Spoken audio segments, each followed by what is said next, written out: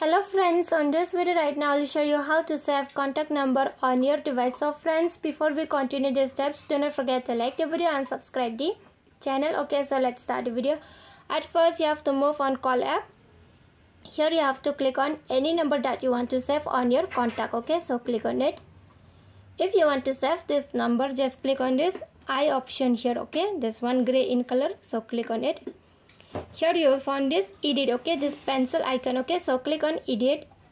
Here you can edit the name. Okay, suppose click on this edit name. Okay, here is the name, so you can type this, you can type the name here. After you have been typed, just click on save. Okay, and here it has been saved. Okay, so friends, if you love the video, do not forget to like the video, share the video and subscribe the channel, and thanks for watching.